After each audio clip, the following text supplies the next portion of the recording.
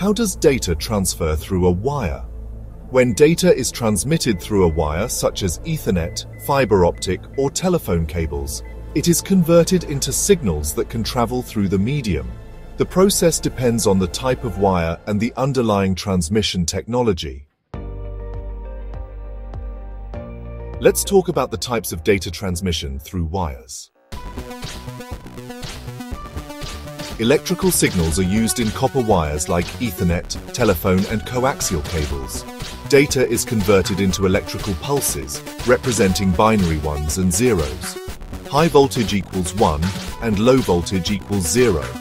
This method is used in Ethernet cables such as Cat5 and Cat6, DSL and telephone lines.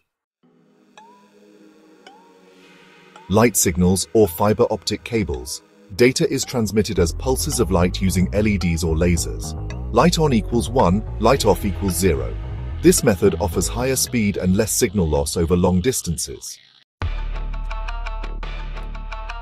Radio frequency, commonly used with coaxial cables for cable TV and internet.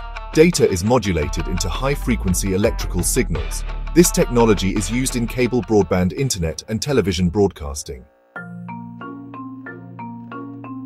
How is data transmitted over wires? Let's break it down step by step. First, digital data conversion.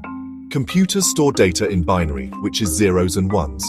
Before sending, this data is converted into electrical, optical, or radio signals. Next, transmission through wires. Signals travel through copper wire as electrons, fiber optic as light, or coaxial cable as radio waves. For long distances, repeaters or signal boosters are used to prevent signal loss. Finally, receiving and decoding. The receiving device decodes the signals back into binary data. The data is then reconstructed into its original form. Practical example: how Ethernet or LAN transfers data. Imagine PC1 sends data to PC2 over an Ethernet cable. First, PC1 converts the data into binary. This binary data is then converted into electrical signals. These signals travel through a twisted pair copper cable, like Cat6.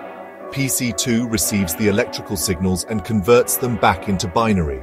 Finally, the data is reconstructed at PC2. For Ethernet speed examples, we have fast Ethernet, which operates at 100 megabits per second using electrical signals, and gigabit Ethernet, which can go up to 1 gigabit or 10 gigabits per second using more advanced signal processing.